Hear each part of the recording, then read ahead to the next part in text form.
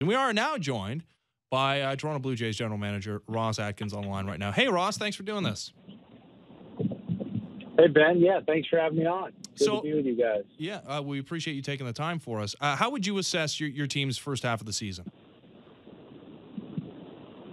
Yeah, I mean, there's been a lot of good progress from our young core, which we've talked a lot about. We've talked a lot about how excited we are to integrate and infuse a lot of young talent into the major league environment, and a lot of those transitions have gone exceptionally well, especially on the position player side. You know, having Vladdy here, Kevin Biggio, Lourdes Gurriel's progress, just to mention a few, Danny Jansen has really started to look like an above-average player, not just a contributing major league player in the recent weeks. There's a lot of good players coming still, and obviously we're never satisfied when we're not in the playoff hunt, and that's disappointing. Having said that, there's a lot of so many good things happening that there's a very good feeling throughout the organization that good things are to come. Yeah, it doesn't feel like there are too many things that have been bigger than the progression of Lourdes Gurriel Jr., who's absolutely been raking. And we've been talking about him a lot over the last couple of days. What do you think it's been like for him since being called up? What has been discovered by him? What has been the message from the organization that has worked? Well, I think every player's transition to the highest level of talent, that can be in any sport, is different, and it's rarely seamless. It's rarely that someone just arrives and they're the best player they can possibly be and never look back. I think some of it for Lourdes has been adjusting to stadiums, ballparks, different pitchers, and an entirely different landscape. Some of it has been his continued growth and maturity as a professional athlete.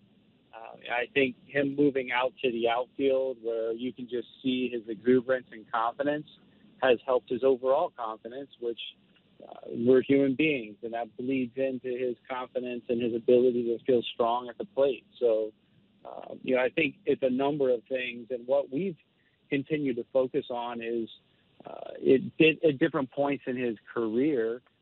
I think it started initially with just introducing him to professional baseball, and then there was more of a focus on durability and just getting his strength to a point where we felt like he could carry the workload, and then defensive adjustments that he's had to make. And I think versatility is still there for Lourdes. I think he can come back onto the dirt at some point and be a versatile player, but he is clearly a talented left fielder, loves being out there, enjoys it. You can see just how much fun he has playing the position. So really encouraging.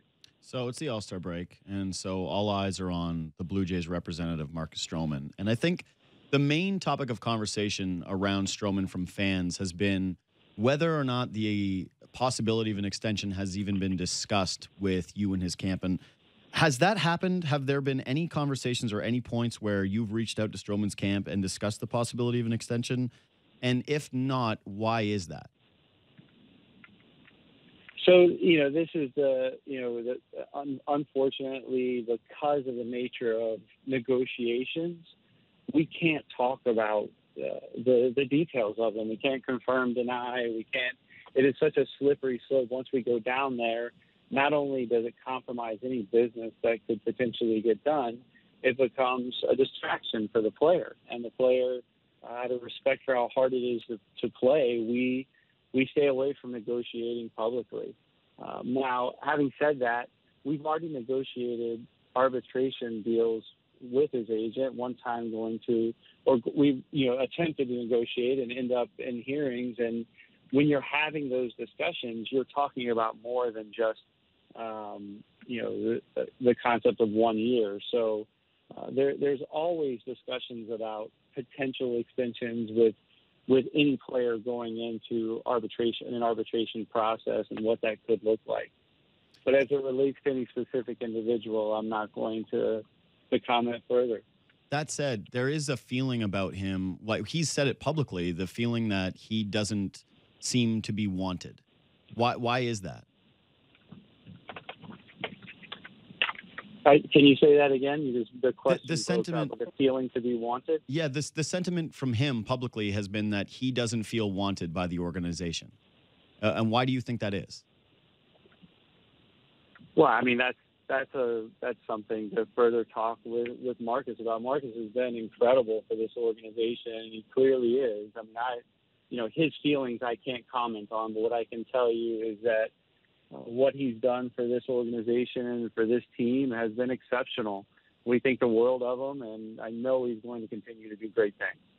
Hey, Ross, Ben Nicholson-Smith here. I'm wondering, when you look back at last winter, there was so much talk around Aaron Sanchez and Marcus Stroman almost in tandem with each other. And really, ever since they've been in the major leagues, there has been that kind of link between these guys as the Blue Jays have gotten really good and then gone into a bit of a tougher time.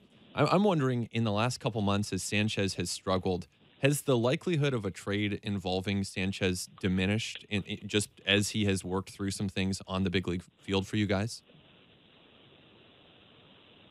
I mean, again, like it's similar, right? For me to talk about a player's value in the industry is something that is I just can't do. But what I can tell you is that Aaron Sanchez is extremely talented. The stuff is there.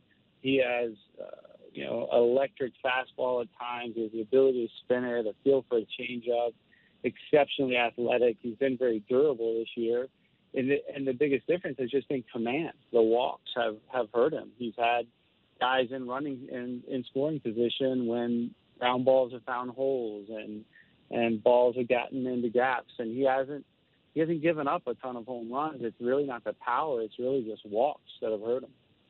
Talking to Ross Atkins here. So obviously the conversation surrounding Marcus Stroman and his potential no longer being with this Toronto Blue Jays team is because he's only under team control for one more year. And the window of contention for this team is presumably beyond just next season. But we've already seen some incredible gains from some of the young players in the first half of the season. Of course, it's a small sample size for all of those guys. Is there anything that could happen in the second half of this season that could impact your decision as to how close this team might be to contending for a playoff spot going forward? I mean, anything that happens for an organization, of course, time is what what happens, and as different performances occur and different goals happen, of course, things will change on a monthly basis as to how we start to strategize moving forward. Having said that, the reason that we're in this position is to learn what these transitions are going to be for young players. And one of the very difficult decisions that we had to make was not being as aggressive in short-term acquisitions or in free agency and we knew that would be tough. We knew that the risk of that would mean if some of these transitions didn't go exceptionally well and we weren't healthy with the acquisitions that we did have, that we could be in a position where the win-loss record was less than ideal. And, that did occur. Having said that, we have successfully transitioned a number of position players that we're extremely excited about. And now we have a AAA rotation of Ryan Barucki, Sean Reed-Foley, TJ Zoik, Jacob Wagaspak, other players coming into that fold, and an exciting AA rotation that once we start to bring those players into the major league environment, that's when we'll really have a much better idea about our competitiveness. So, again, I guess in short, it's feeling good about where our position player depth is and our ability to complement that, and where we needed to learn more, and where, specific to your question, something that could speed that up would be those young pitchers that I mentioned transitioning smoother and quicker than maybe expected. Okay, so I guess the roundabout way, the way I phrased that question and the answer I was expecting is that, you know what? It's hard to look through this organization and the pitching that's in the farm system and believing that, yeah, that's on the same sort of trajectory as the offense, that if you're evaluating a quicker transition to contention, it would only be with the offense, and then maybe you would supplement the pitching in some other way in the offseason. What you're telling me is that this team will only be ready for contention when the young arms are at the same level as the offense. No, I mean, no, I don't think it's ever black and white. I don't think it's just as simple as that. I just think that our position player group has transitioned slightly ahead of the pitching, and we are so excited about the guys that are coming. And when that happens and when that occurs, it's not years away, it's months away. So, and different for all of them, different for Patrick Murphy and Nate Pearson than it is for Sean Reed-Foley and Ryan Barucki.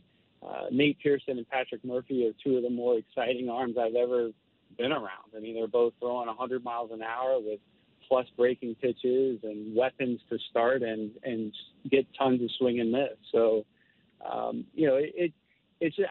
don't think there's an executive in baseball that would tell you when that is all going to come together and transition on a hard timeline. It's just we're exceptionally encouraged by the amount of depth that we have and how it has transitioned thus far. Ross, you mentioned Nate Pearson. As you look ahead to his second half after a really strong first half showing, what are the next steps for him? Would AAA be a next challenge that you guys would consider for him? And are the major leagues a possibility for Pearson in 2019? Yeah, Nate's been awesome, man. He's, unfortunately 1 year ago had the injury, or now a year and a half ago, and missed the entire season. So we've tried to expedite his development because the talent is so exceptional, really. So, I think AAA is clearly in sight as we get now the limits are off where he's going to be pitching more regular 5 and 6 and 7 inning outings. If he is successful for another round of outings in AA, I'm sure we'll be talking about AAA. And as it relates to the major leagues, with someone who doesn't need to be protected and is going to be on somewhat of a limited workload, to bring someone to the major leagues for a limited period is not always the best idea for the long-term health and strategy of not just the player, but for the entire organization. When it comes to Bo Bichette, the timeline that we're working with, does it feel sooner than later? What else do you need to see from that player in AAA? Yeah, I mean, so with Bo, as I've said a lot, he's he's been awesome, man. It's such a good story. The guy just wakes up and thinks about how he can be better every day, and he continues to do that. Handles every challenge the way you'd want to see any athlete do so, and just embraces it and gets better at everything he does on a regular basis. So, he hasn't had a ton of AAA playing time. We want to make sure that when he comes here, he's playing every day, and we feel like he has the best chance to be, or he has a very good chance to be an everyday shortstop. So that everyday playing time in AAA at shortstop is extremely valuable, and we'll see. Whether it's sooner or later is hard to define that, but we are talking about it on a regular basis on how we could best transition him to that next challenge. Hey, Ross, we really appreciate you taking the time for us. Thanks for answering some of our questions. Appreciate it. Thanks. Okay. All right, guys. Anytime. Talk to you Ross. soon. There's Ross Atkins, Toronto Blue Jays general manager. Some interesting stuff coming out of there.